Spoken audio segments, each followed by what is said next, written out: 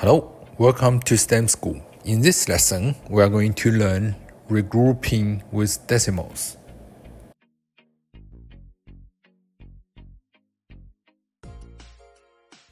Now, let's take a look what we need to do here.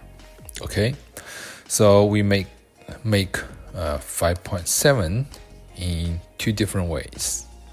Okay, so let's look at the table here. We got ones place and we got tens place, right? So at ones place, first we got 5 at ones place. So what about tens place there?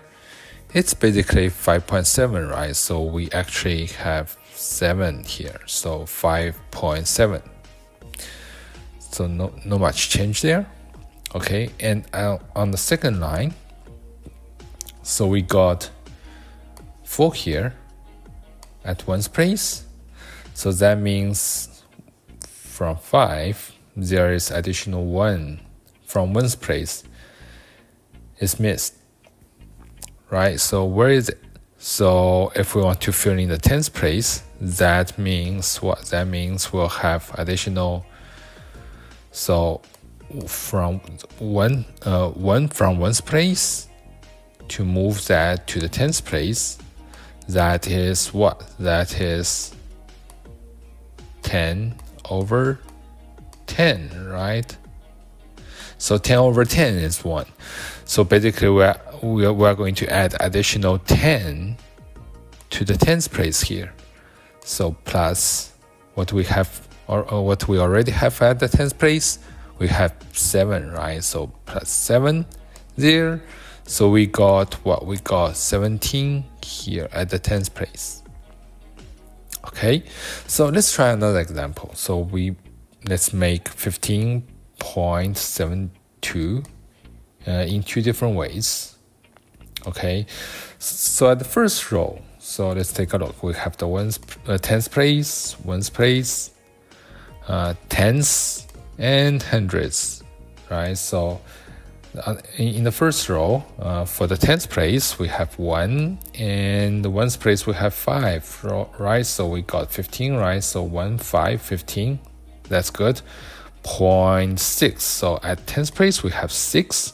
So but we got 7 here, right? So what happened to the additional 1? So from the row, obviously it should move to the hundreds place, right? So hundreds place. So we know from the beginning that we already have 2 at the hundreds place, right? We already have 2 there, and we move 1 over there, right? So again, so what should be? We'll add 1 here, right? So that will be 12 at hundreds place. Okay. So let's take a look at the second row. So the tens place is empty. So what should be? So because let's take a look what we have at ones place. It's 15 ones. Okay, so 15 ones is actually 110 with 5 ones, right? So in this case, we are not going to have anything at tens place. So that will be 0 because we already have 15, which is equals to 15 here. And point, let's take a look. So there's missing, we got missing at the tens place, but at hundreds place we got 22, so 22. But actually at the hundreds place we should have 2, right? So we got extra 20, right? So where this 20 comes from? So it should come from the tens place, right? So actually we got 7 there. And we need to put 2 from the 7 over there. So we need to put 2 from 7 over there, so that it could be 20 plus existing 2, right? So 2 is there, 2 is there, right? So that means we need to do 7 minus 2, because we move this 2 from the tens place to the hundreds place, right? So we will have what? We'll have 5 at the tens place. Okay, So let's take a look at more examples. All right, so let's take a look at this one. Okay, so let's make 8.4 in 3 different ways. Okay, so the first, we got ones and tens, right? So at ones place, the first row we have 7. So again, missing 1 there. So we put the 1 into the tens place. So in the tens place, we already have what? We already have 4, right? From the numbers there. So we add 1 to the tens place. So it should be 10 there, right? So 10 plus 4, we have 15 here, or 14 here at the tens place, right? So let's take a look at our second row. We have what? We have 6 there. So again, 6 at ones place from the 8. So we actually got missing what? How many? So 8 minus 6. So it should be 2 being moved to the tens place, right? So again, we have 4 there already. And we got 2 moved to the tens from ones place to the tens place. So we'll have what? 20, right? So 20 plus 4 equals what? 24 at the tens place, right? 24. So let's take a look at our third row, right? So, okay, we got missing dot here. So let's put a dot. So at the tens place, we got 44. But we all know that 8.4, right? So 4 is existing there. So 40 must comes from what? From the ones place. Okay. So if we put 40 at the ones place, that will be 4. Okay. And originally we have what? We have 8 at ones place, right? So because 4 has been moved to what? To here, to the tens place as 40. So what's left in ones place? So we got 8 minus 4 equals what? Equals 4. So that's 4 left here at ones place. Okay. So let's take a look at another example here. So let's make 25.881 in 3 different ways. Okay. So again, we got tens, we got ones, we got tens, we got hundreds there. So let's take a look at first row. So we have the 5 at ones place. So we got 25, right? So at tens place, of course, we have 2, right? Because it's 25. And we have 11 at hundreds place. So it should be 1 there, right? It should be 1 there. So we got additional 10, right? So we got additional 10 added to this 1. Additional 10 added to this 1. So that 10 must comes from what? From the tens place. Okay. So we all know that we already have what? 8 at the tens place. Okay. So and we know that a hundreds place, that means there is 1 from the tens place to move there and becomes the 10 there, right? To becomes the 10 there. So that's why 8 minus 1, which equals what? Equals 7. So we'll have 7 at the tens place. Okay, so let's take a look at our second row. So we have 1 at tens place. So, but actually we do have 2. We should have 2 at tens place, right? So that means the additional 1, we will move that to the what? To the ones place. Okay, so to the ones place.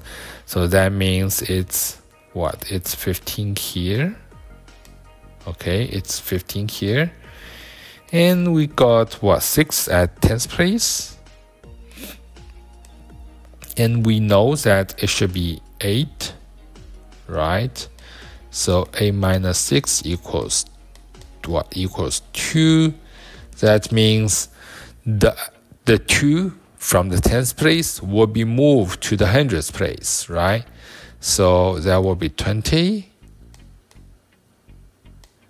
So plus what? Plus what we already have at hundreds place, that's 1, right? So 20 plus 1, which equals 21.